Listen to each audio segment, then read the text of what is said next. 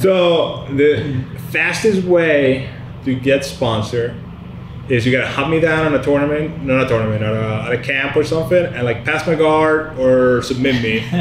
Usually that gets you sponsored pretty fast.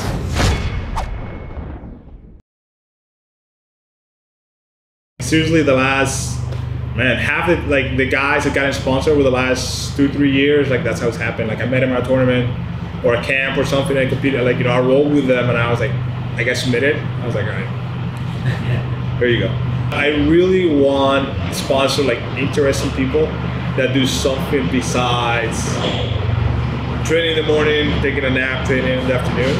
Like, I think the jiu-jitsu community is very big, so I like to showcase people that are doing cool stuff besides just competing all the time. Whether it's practicing all the martial arts, whether like one of the guys that we sponsored and I like a lot, his name is Carlos, and then as he was coming up, he had an engineering degree, he's from Puerto Rico, and he will work for like 6 months, save all of his money, stay at his aunt's apartment in New York and train at Marcelo's, and then he will go back to Puerto Rico, work 6 months again, and do it again and again and again. And like that's how, you know, he plays at everything, like a brown belt. He's like, you know, starting to like get on the podium at black belt tournaments, and like stuff like that I think is commendable and I like.